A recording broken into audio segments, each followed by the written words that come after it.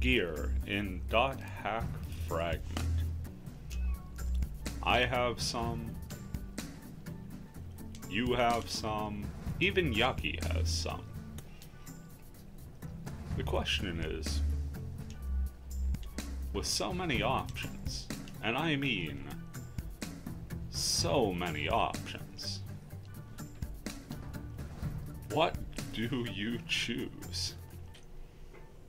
Now, I know what you're thinking. It's not item capped, just use the high level stuff! However, like most things in this gem of a game, I can say that thankfully there is a surprising amount of depth to your selections. Little things from the exact type of buffs you choose to complement your build, to the very weapons you use and the skills they possess, not to mention inherent boosts, can give your character some unique flavor and abilities that can really set you apart from any other character even in the same class you see. So while certain weapons are more attainable than others and certain gear is more tangibly beneficial, especially for various classes with different armor restrictions, this series is going to take a bit of a dive into characters with specific builds and show off exactly what makes them tick. So, please do join us as we enter the fascinating world of .hack fragment character builds, where we'll uncover some items that are old favorites, some items that are newly discovered gems within the community, maybe not super new, but perhaps new to you, and maybe some things that are more powerful than they initially appear.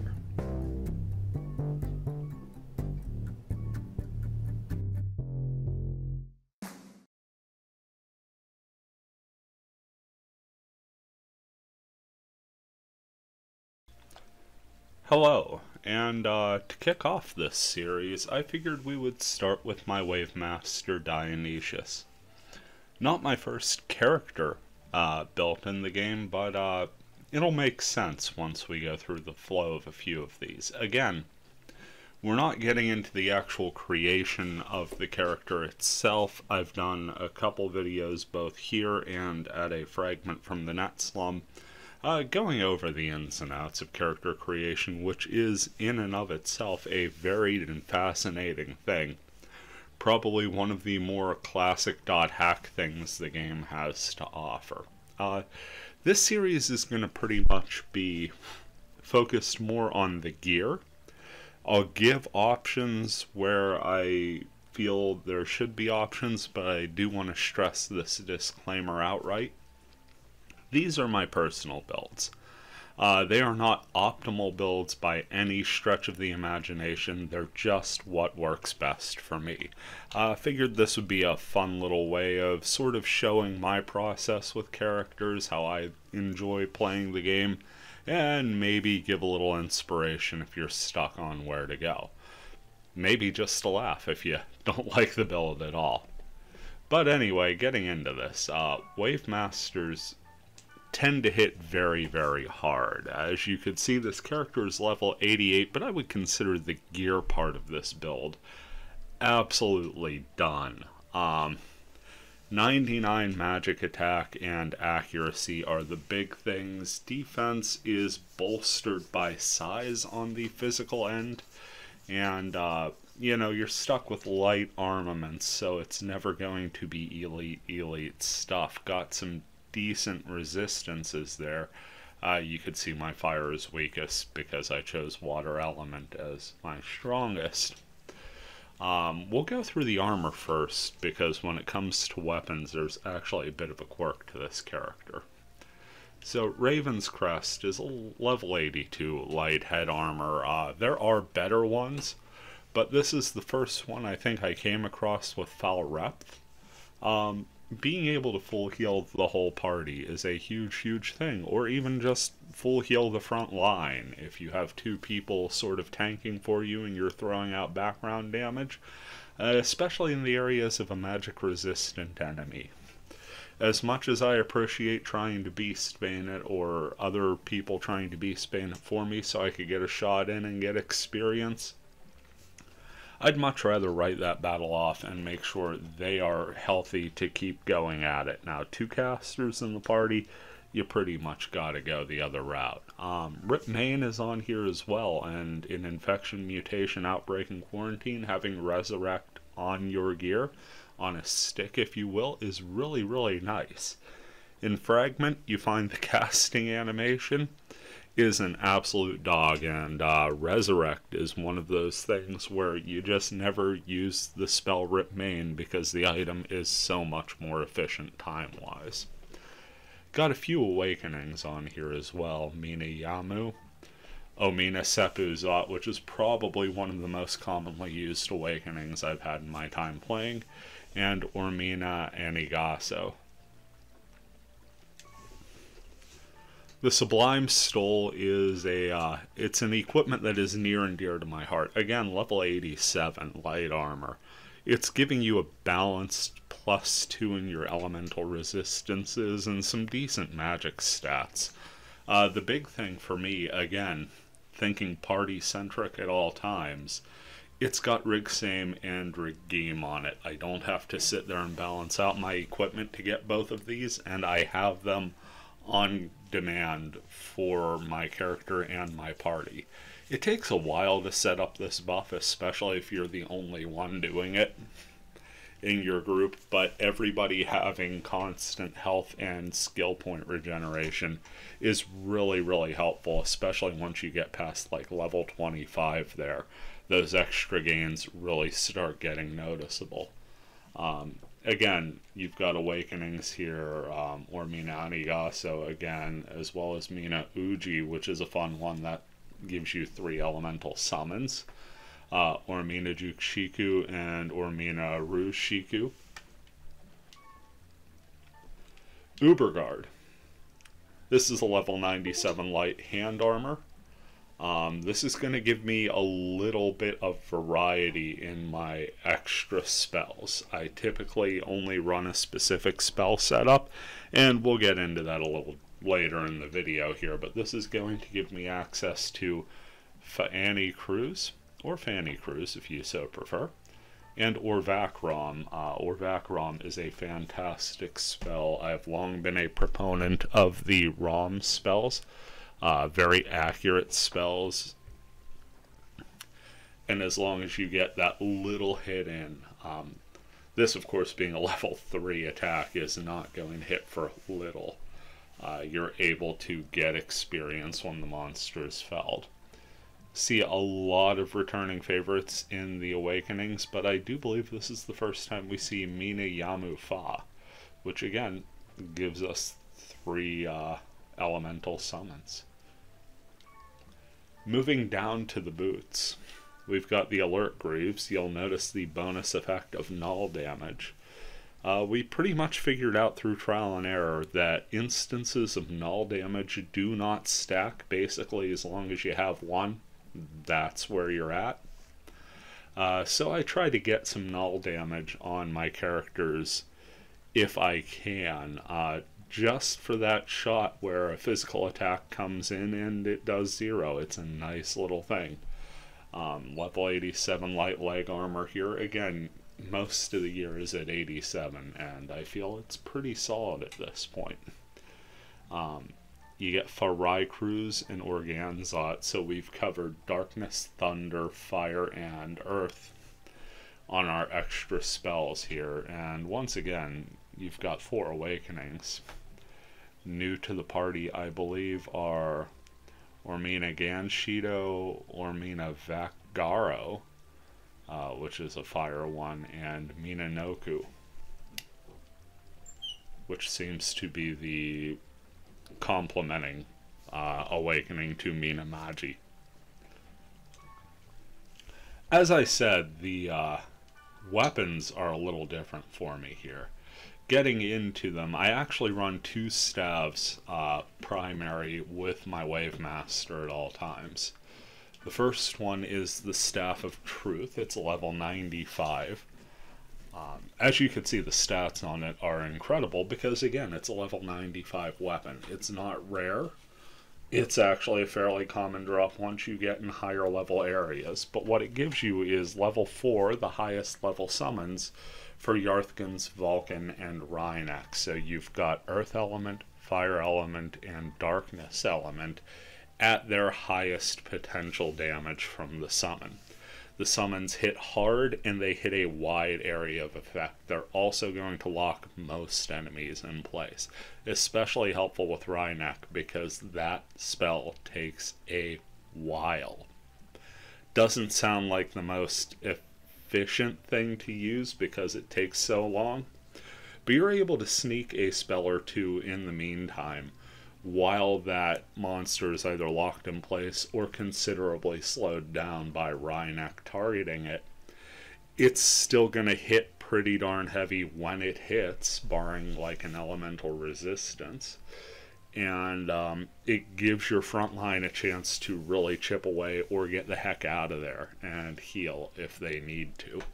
So Rhynac Fa actually has a lot of strategic bonuses for being a slower spell. Apologies, this controller drives me nuts. You'll probably hear several disconnect reconnects in the background. There's not much I could do about that. Vulcan Fa hits hard. It's a fire spell. Super fast. Really, all of the Vulcan spells pretty much deal damage instantaneously. This one has a slight delay for the extra particle effects. And Yarthgans also very fast, efficient damage. Moving on to the Caduceus Rod, it is the complementary staff. You could see we drop 1 point in the magic attack, but by this point in my level progression, they're both giving me 99s overall. And where before I had Earth, Fire, and Darkness, now I have Marrows, Crake, and Lancier, so Water, Wood, and Thunder. I have all 6 elemental summons at my disposal. Again, at level 4 at their highest effect. Going to go ahead and sneak into a dungeon here and just kind of show you how I play this. For part 2 of the video. And welcome back. Rejoining the video here in the online section this time. Want to kind of go over my setup and then hit a field and dungeon real quick and kind of show you the character in action. First thing, I do have to carry speed charms with me. I also carry Beastbane and Knightsbane with me at all times. To help my front line if there is a physical tolerant enemy and they need to get their shots in. Of course, I could just stand away and blast if it's not a big deal for experience. And B, in case I need to take something down, especially when soloing that has magical tolerance.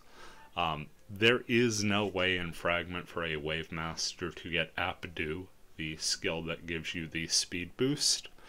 On gear, the Time Sash, I believe, or the Time Gear in general, was the only things in IMOQ that a Wave Master would be able to equip with that, and those items are not available in Fragment. So Speed Charms are my go-to here. Also running elixirs because you may have noticed, if you're familiar with higher level Wave Masters, due to the nature of how I've built my character, my hit points are a bit higher than the typical Wave Master, so the extra healing very much needed. Running Artisan Souls, I also have 99 Emperor Souls. Those I just collected mainly through farming dungeons and high level area chests. Artisan Souls, however, do more than enough for me as I've only got 367 SP. It's a sizable pool, but there are far larger ones, especially in this level range. But the 250 from Artisan Soul is more than enough for me. Looking at shortcuts, you'll see I have 3 elemental summons set up in my L2 block. That is my attack block. Yarthgans, Rhynac, and Vulcan. Now, what I will do when I switch between staffs is use the elemental summons in complementary spots. For instance, I have Vulcan to L2 and X.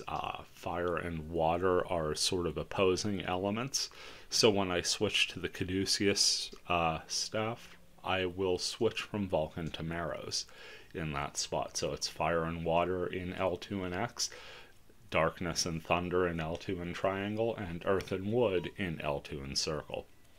That leaves L2 and square, which at lower levels and for story dungeons where I need it is where I'm going to slot in data drain. But as you could see right now, it's where I have my fourth spell. Right now it is Farai Cruise, because that's an element not covered in these three. It also gives me a lower SP option, as all of the fall level summons cost 110 SP.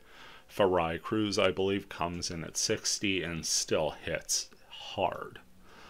You'll see, again, Fel Rep is set up in the L1 block in L1 triangle for that full heal effect. I've got Rig Game and Rig Same set on shortcut simply as a matter of convenience. I don't really need them on shortcut, I just find it quicker that way.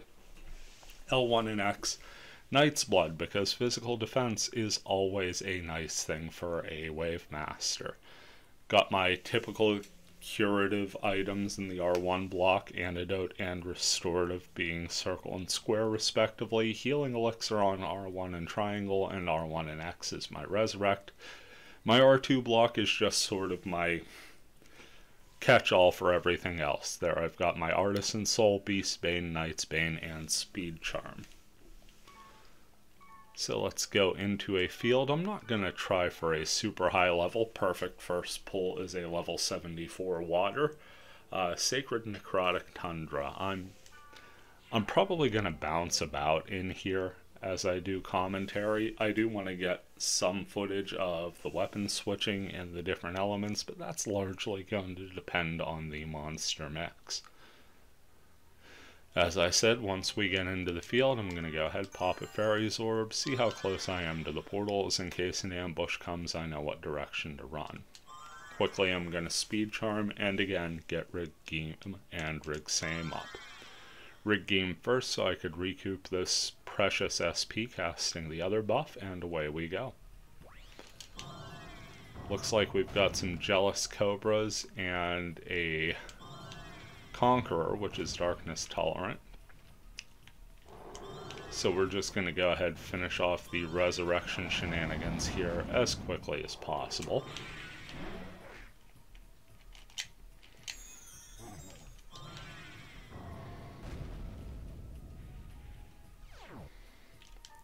Cobra, of course, being earth element, that was less than useful. And the Conqueror being darkness tolerant, not the smartest play overall by me, but you could see Yarthgan's really coming in handy. Not Yarthgan's, Rhynek coming in handy there. With the stun allowing me to get away.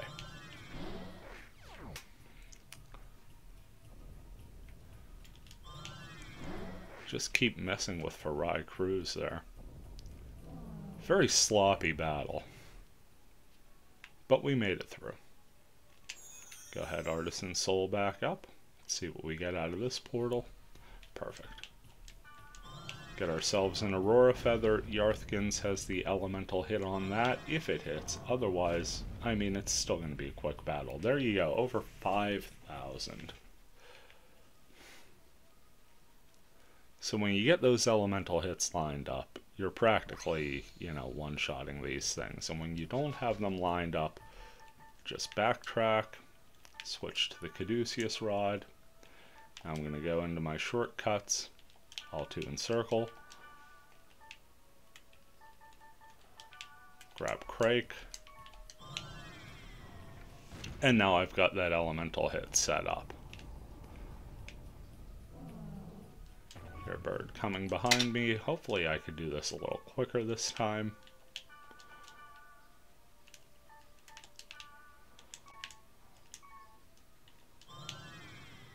And then catch it in retreat after it thought the battle was over.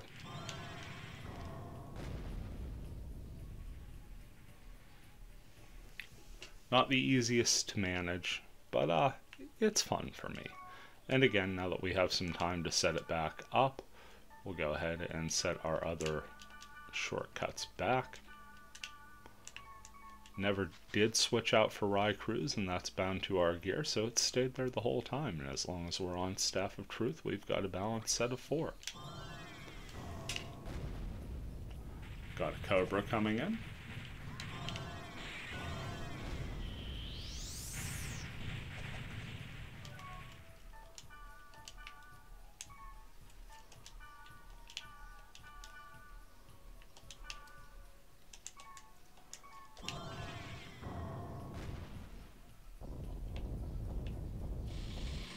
Made it through there.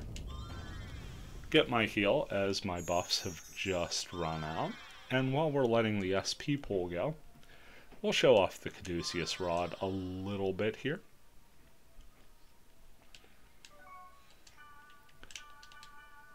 As this rod probably pairs better to the monster mix out in the field. But one thing we have to do is switch out for Rye Cruise, since we know we've got Aurora Feathers out here. An Earth Element attack seems to be the call. So we'll go Organzot. And again, even just using 4 attacks at a time, I've got a wide variety of spells available to me simply for the gear I have on hand. It's a little awkward switching in solo because I'm trying to keep an eye on hit points and everything. Okay, there we are, Darkness Tolerant Conquerors.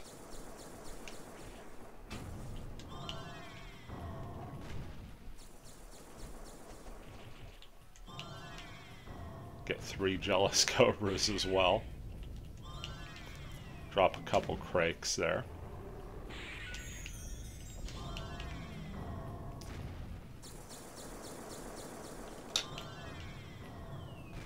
And this should take out both the Conqueror and the Cobra, I would think. Yeah, much easier to get through, and as you could see, that was a very lucrative battle. Picking up an Ocean's Rod. Gotta re-up on the Speed Charm.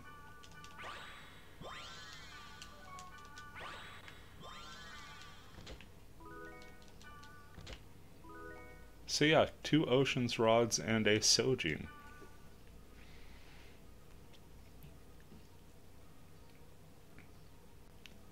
But already I've cast, I think, 6 different spells in battle here.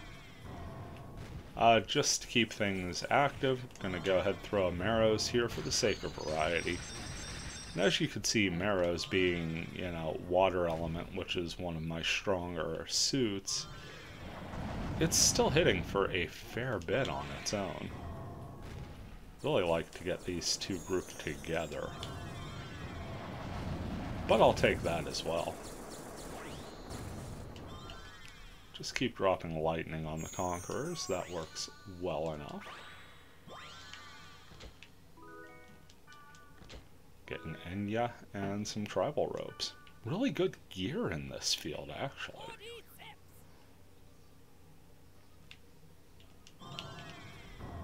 Again, dropping Lancier there because of the 2 effects I have to worry about. The Resurrection is by far and away the worst.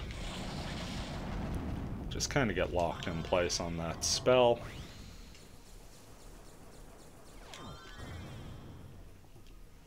Still more than enough in the tank without buffs to get off 3 summons and a heal. So we are mana effective at this point. Our SP bar is certainly not hurting us. Nice thing about the Conquerors is, while they do a ton of damage, about the only extra effect they have is the Resurrection. You don't have to worry about things like confusion or paralysis from them.